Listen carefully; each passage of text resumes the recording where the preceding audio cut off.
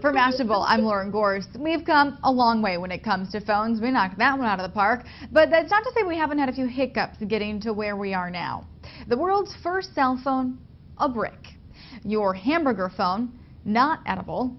Now this, the latest in iPhone camouflage. The Lobster case is nearly undetectable to all fishermen. It will surely fool your dinner at Red Lobster. It will almost definitely get in the way. Believe it or not, the idea is not an original concept, but rather a realization of one artist's dream.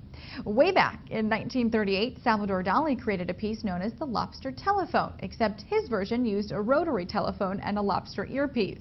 Now, Australian designer Elliot Gorham has brought that work of art to the 21st century. The industrial designer and creator of Naughty Buffin writes, "Unlike the typical phone case, it doesn't offer functionality of protection and style. Like most mobile phone cases, it does offer the illusion of individualism." Nailed it, but Gorham says the case's awkward design holds a purpose. He sees the case as a deterrent to cell phone use. But the only thing it won't deter are finger pointing, gasps, laughing, and stares from everybody else. For Mashable, I'm Lauren Gorse.